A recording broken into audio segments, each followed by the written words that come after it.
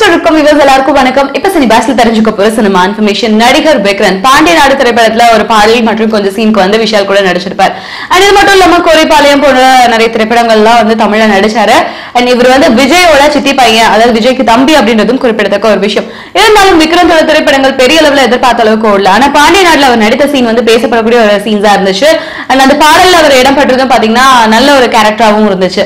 இதை தொடர்ந்து பாத்தீங்கன்னா விஷால் வந்து தன்னோட பேனர்ல விக்ரத்தை வச்சு படம் எடுக்க போறதா சொல்லியிருந்தாரு.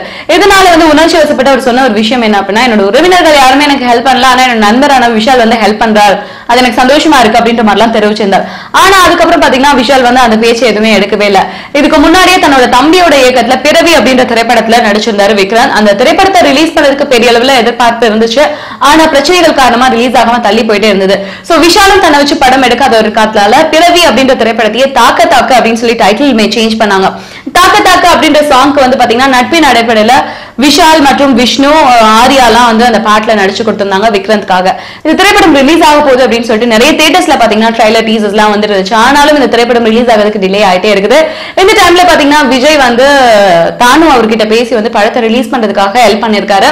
ஆனாலும் அடுத்தடுத்து நிறைய ஹீரோஸோட பெரிய ஹீரோஸோட படங்கள் ரிலீஸ் ஆகிற காரணத்தால தாக்க தாக்க திரைப்படத்துக்கு வந்து தியேட்டர்ஸ் கிடைக்கிறது ரொம்பவே கஷ்டமா இருக்கு அப்படின்னு சொல்லியிருக்காங்க.